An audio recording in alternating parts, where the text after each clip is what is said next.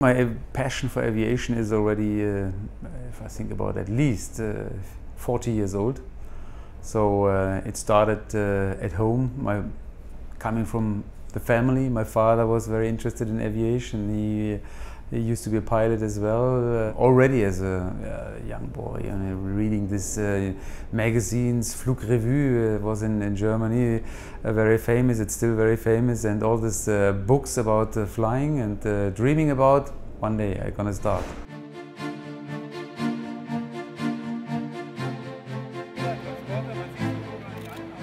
Talking about the aircraft types I've flown so far, if you want, I could start at the very beginning, which is actually I started with gliders.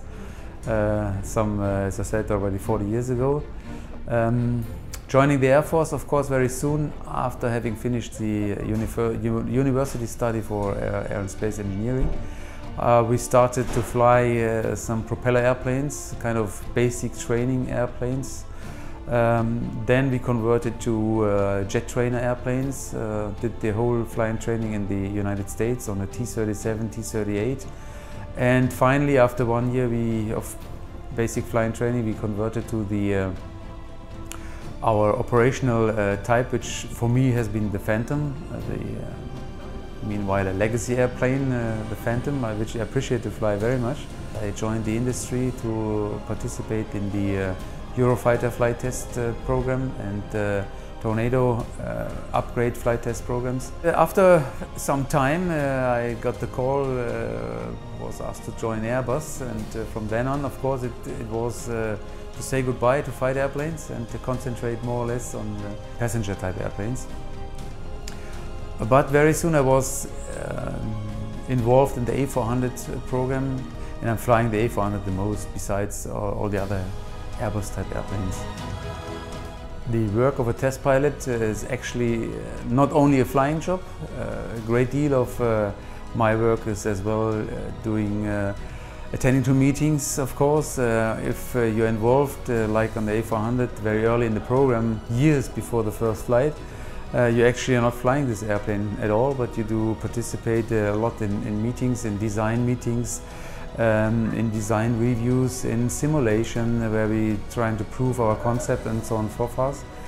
Once we do the actual test flights on the airplanes, you do the flights, but you as well spend a lot of time preparing the flights, dealing with test cards, setting up test cards, supporting the flight test engineers if they have questions, discussing how to set up the flight tests, the actual test to be done. And afterwards, after the flight, there's a lot of post-flight processing to be done. Usually for the test pilot, it's report writing stuff, but as well supporting again the engineers in their analysis of all the data, and always giving the pilot perspective of what he has seen in the cockpit. How does it feel? What do you think about? Can the airplane do the job? Can you do the role?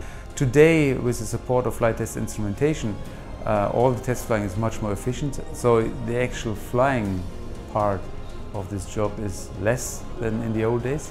The other aspect is, nowadays, a test pilot spends much more time in simulations than in the old days. The old days, the simulators were not so good, or they had no simulators at all.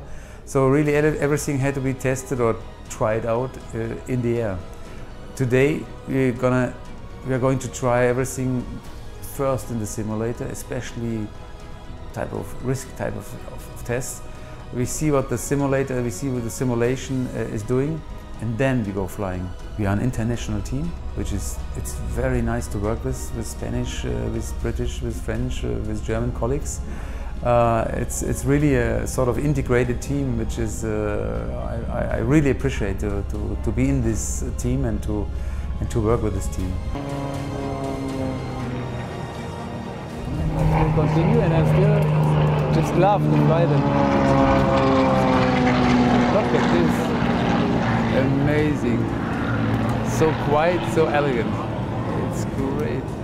After 40 years, I still love to fly gliders.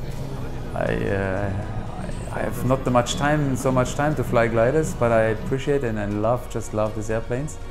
I still looking, if I look and see my old Phantom, it's really some old emotions pop up and say, I would love to get in there, maybe once again, but I'm afraid it will never happen. But being realistic, so the A400 at the moment is my favorite airplane to operate and to work with.